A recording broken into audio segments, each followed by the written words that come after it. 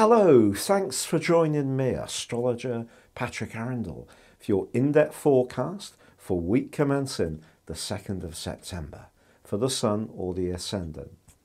If you've yet to subscribe to my channel, I'd be grateful if you did now. Also, would you be good enough in the top right hand corner of this video to click on the bell?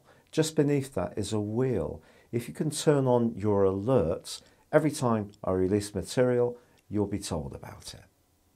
This week sees a collection of energy continue in the sign of Virgo, which of course is earthy, it's practical, it's the 6th solar house. It's very much about the detail of things, about being discriminating.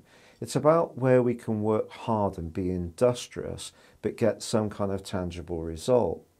The 6th house can also be being of service to others, or it can be about organisation. But whether we're helping others, we're applying our energy to our work, our health and fitness and dietary regimes, or we're just trying to get more organised in our home environment, this collection of energy and its angle to Saturn suggests that if we take action that's well thought through and planned, it has a tremendous chance of sticking around and having some kind of lasting benefit. You might be thinking, what's not to like? And you're quite right. It's just that on the other side of the heavens is Neptune. Neptune's very much to do with dreaminess. It's the spiritual side of life.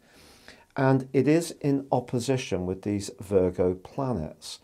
It's actually forging a very positive angle, a sextile with Saturn. But its opposition suggests, particularly with Venus, that in a romantic context, if there is someone that we're strongly drawn towards, it's going to be important to stay very grounded.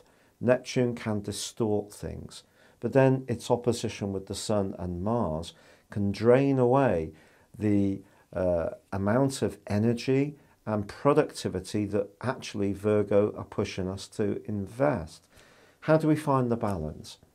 I think it's to make sure that we don't have any fanciful thoughts, that what we're working with is very grounded. And if we stay in that realm and don't let our minds wander, there's a much greater chance that we can make this week work for us. Also, as the week draws to a close, Venus moves into a sensational angle to Pluto. If there is somebody that you really value in your world, the chances are this is going to become a more enriching situation, one which you can be more conscious of.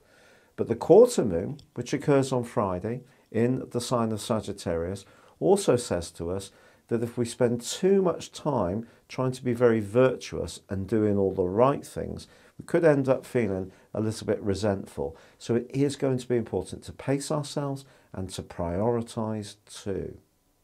Your specific forecast, Cancer, gives you an awful lot of thrust, particularly in terms of your thinking and actions. You may find yourself actually wanting to move around quite a lot with the Sun alongside Mars. But if there are things to debate, you may find yourself much more outgoing than is usually the case. With Saturn in the mix, you could have a very important conversation or meeting with someone influential. This may be in a professional context or a personal one, but if you do talk things through, as long as you're absolutely clear on where you're coming from and your facts and figures, it could be very helpful indeed. In fact, a conversation towards the end of the week with Venus and Pluto sparkling together could see you really attracted to someone with quite an intense but charismatic personality. But the quarter moon, which occurs as the week draws to a close, also asks you not to try and pack too much in this week. Pace yourself, or you could end up feeling a bit jaded or even a bit stressed out. If you'd like to know more about personal astrology based on your time, date and place of birth, please click on the link beneath this video. You can buy a 12-month forecast and a character analysis for 30% off, or choose to have a one-to-one consultation with me. But for now, it's been a pleasure being with you. Good luck and goodbye.